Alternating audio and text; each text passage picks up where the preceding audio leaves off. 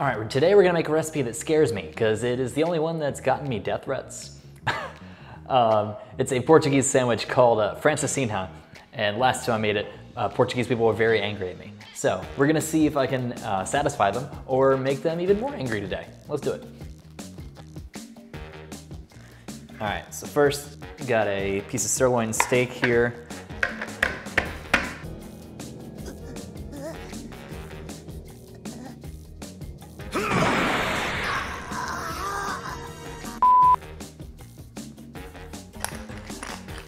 Pepper on it.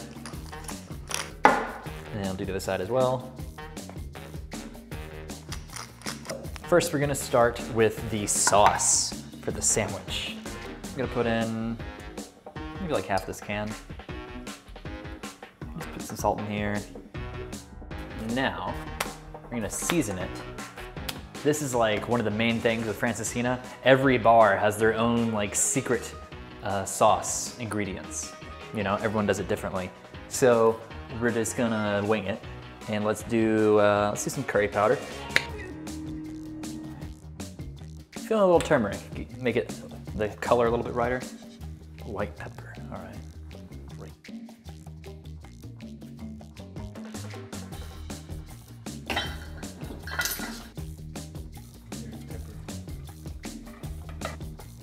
Let's add some bay leaf.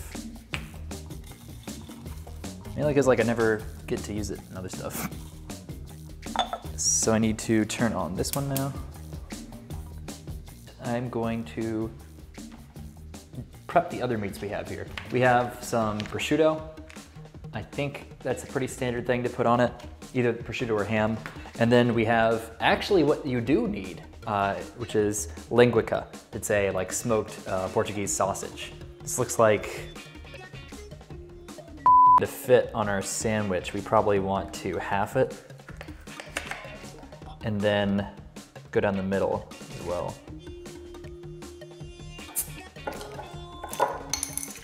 I'm gonna add some beer to the tomato sauce.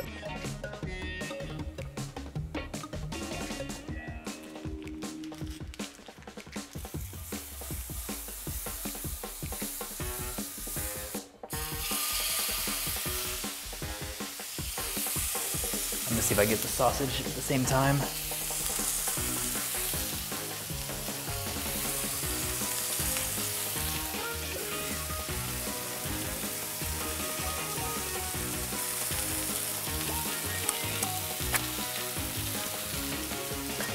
I think we need some more salt.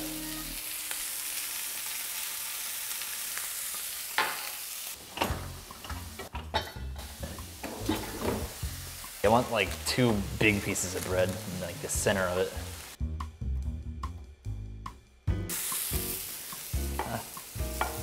Is it done? Yeah, there we go, it's good here. Real quick while I'm doing this. Ugh.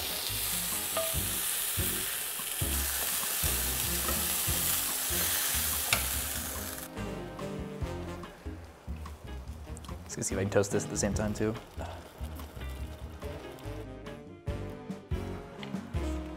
Yeah.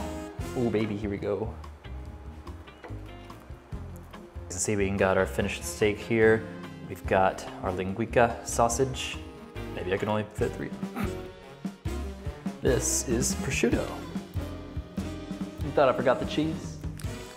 As far as the cheese, I'm not sure what is most commonly used in Portugal. I'm just gonna go with cheddar because I like cheddar.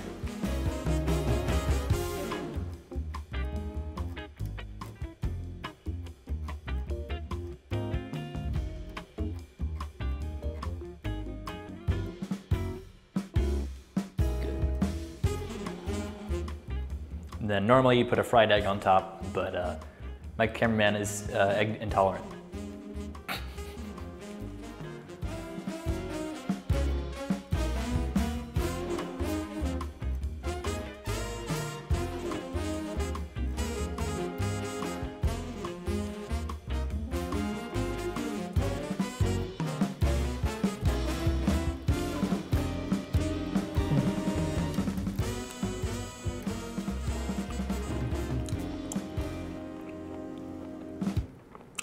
It's good.